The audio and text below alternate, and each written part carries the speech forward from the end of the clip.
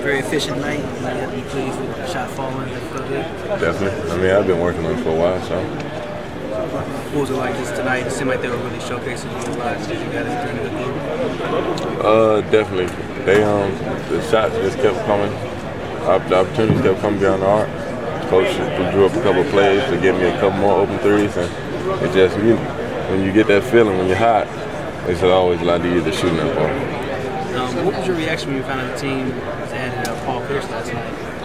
I mean, that was definitely a good pickup. Always being able to.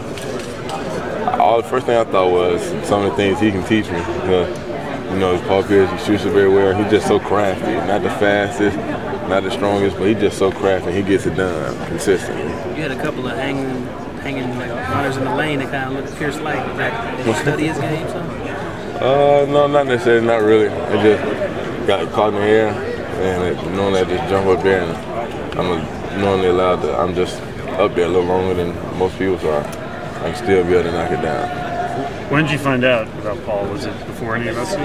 No, probably after y'all. I just seen it shot through my phone, and that's how I figured out. Your ability to put defenders on your hip and sort of create that spacing and to use pace when getting to the basket, where did you pick that up from? Any particular player or coach that helped you out with that?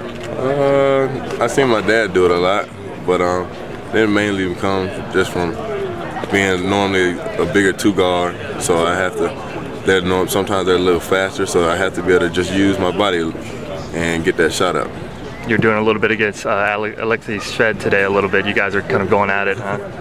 Yeah, I mean, that was fun. He was a good player. He came out there and shot the ball well, too. So it was just fun. I'm glad we came out with the win. What was it like to see Ryan Saunders on that other bench? I think you kind of exchanged a couple words with him one time. Definitely, just messing with him. It's good seeing him out there because, that's what he wanted to do. He wanted to be able to get out there and be a head coach. It just was different, playing against him. Normally you're cheering for him, we're cheering for each other. This time you wanted them to lose.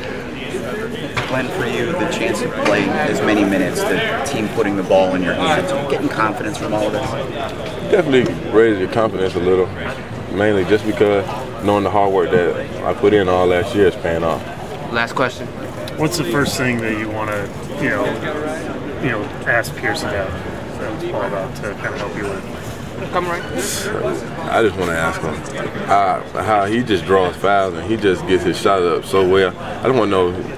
He got to teach me a couple of little things. I know he knows something that I don't know for him to be able to get all those shots up.